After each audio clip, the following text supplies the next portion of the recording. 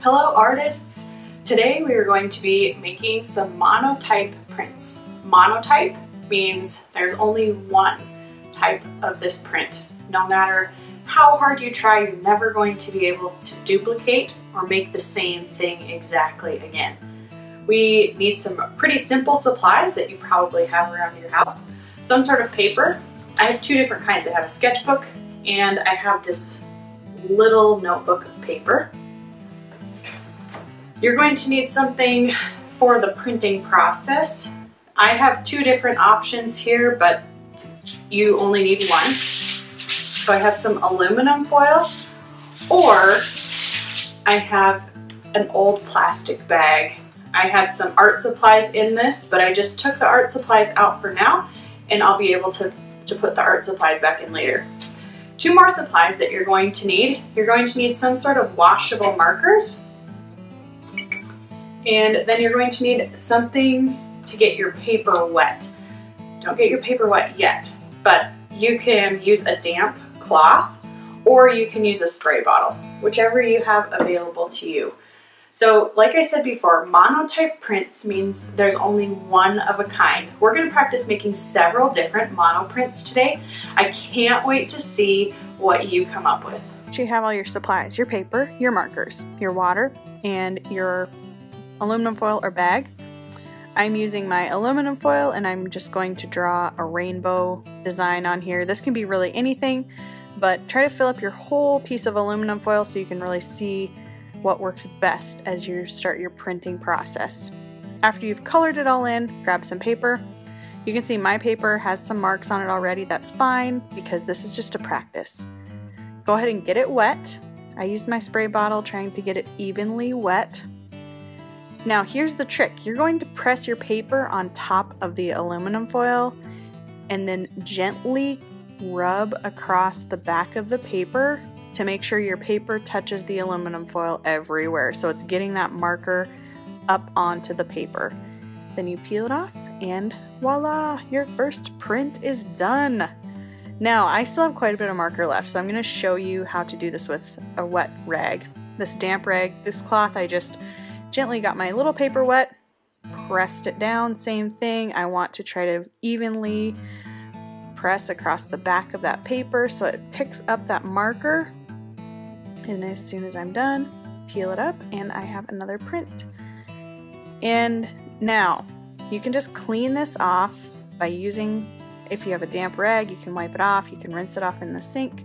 You can reuse more of that print, but here's the thing.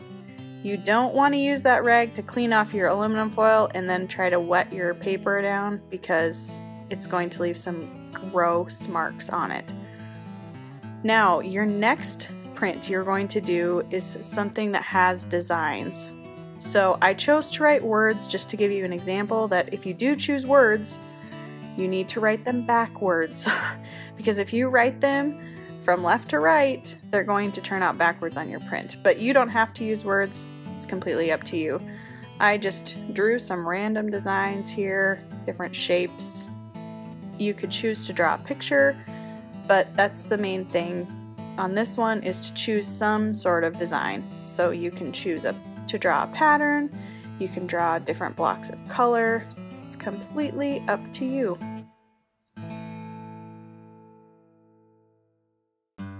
Now just a second ago I was measuring to make sure that my design was going to fit my paper because I would hate to have my design get way too big and then I wouldn't be able to have it all on my paper, all the things that I worked so hard to draw.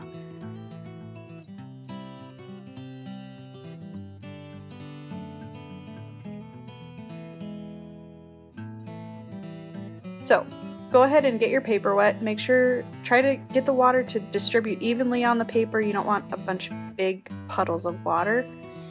And then go ahead and press it down onto your aluminum foil or your marker, wherever you have your marker. Trying to give it a gentle back rub all around. And then go ahead and peel it up. See how it turned out. See if there's anything you can kind of work on. I noticed on mine, got some big wet spots that didn't turn out too good. right away. So I'll keep that in mind as I work on my next print.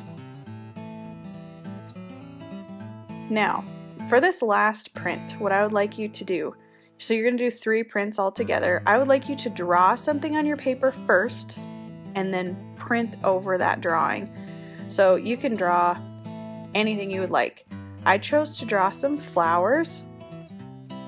These are some simple flower outlines. I just found these online and I have really liked drawing spring flowers lately, so I wanted to add them into my printing process here. After you get done drawing, then you're going to choose whatever you want to do for your monotype print. So I decided that I didn't want to try to color in the flowers exactly. I just wanted some different colors as a kind of an overlay to the drawing that I had already done.